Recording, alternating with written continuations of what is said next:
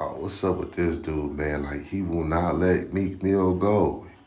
Everything, eat, breathe, sleep is Meek Mill. Even to the point he went and got his best friend, his ex-best friend. I mean, I don't know if it was his best friend, but he said he knew him since elementary school. So a sandbox nigga, he went and got him.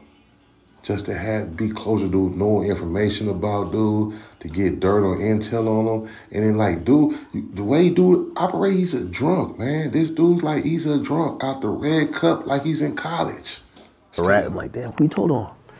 We don't want to even entertain things. He was like, yo, it's like, yeah, yo, he's not like that. I'm like, damn. I'm like, yo. So now I'm trying to figure out who you are.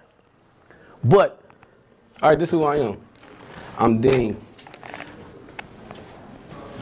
I am a whole lot of hats under me, man. You know, I'm gonna wear a lot of hats. I do a lot of different stuff.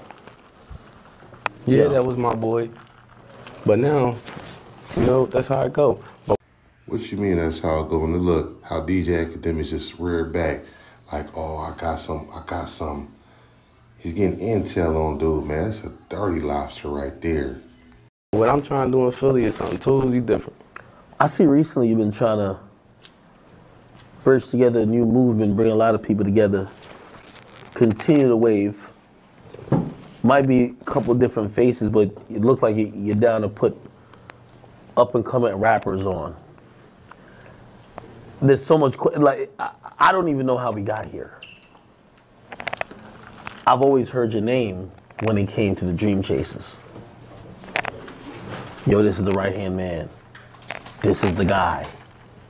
Like, I remember people used to be like, yo, I ain't gonna lie, this boy lit.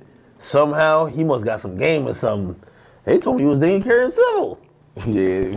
Bro, I've heard everything about you, but I never know the real. Right. I've only heard things. For me, years ago, and I'll give a little bit of my experience. Genuinely and honestly, I don't know why Meek doesn't like me that much. I think he thinks I played a part in that beef with Drake, but I really didn't. That was some shit that's already set in stone. That's fans. Right. Now I know I'm a media company. And by the way, I remember I used to talk to Coon. I used to talk to Coon Philly. And I used to tell him, I said, yeah, I am a Drake fan. Like, Drake's my favorite rapper. But there's certain things I can't control. Some people have given me the power. They're like, yo, you could change people's minds. I can't. I could publicize things, but I can't change people's minds. And I'm going to be honest with you. I really think, and this is a very humble, honest opinion, I really feel that if Meek wasn't so egotistical, me and him would have been sat down, been talked, and he would have realized, not no, like, evil dude. Like I said, Curly, this is why you don't like Akademiks, Goofy Demics. He said he wants to start a podcast recently, and Akademiks said he'll throw $1 million in to start a podcast with him. And then Meek Mill came back with this. Not like a finance podcast deal thing, laugh out loud. He said, I hang around all billionaires, and I'm caked up. You streaming for your chair, getting drunk.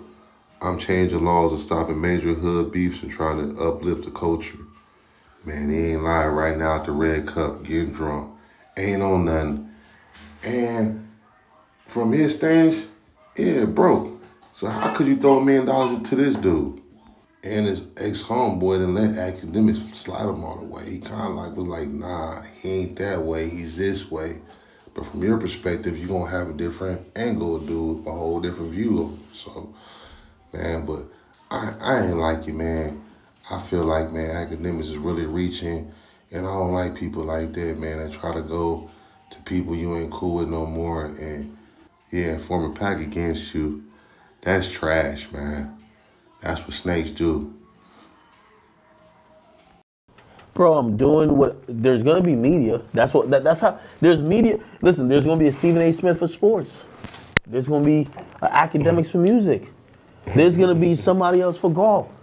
And I thought we could come to the understanding. And I thought we could come to understanding. But what I realized over time is that, man, there's an ego and a self-centeredness that I've realized about so many rappers. A rapper, what I've learned about rappers, and it's been so sad I've learned that about the majority of rappers, they don't view their crew the same.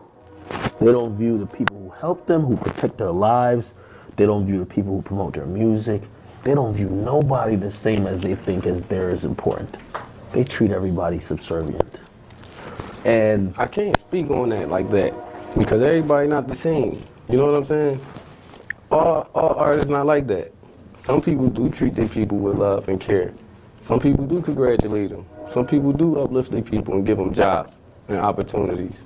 Everybody not the same. Everybody don't view their people like that.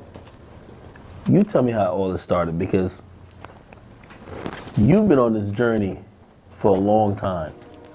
I know one thing about it, two things for certain. DJ Akademiks really reaching, trying to get intel on Meek Mill. That's trash. Goofy, dude.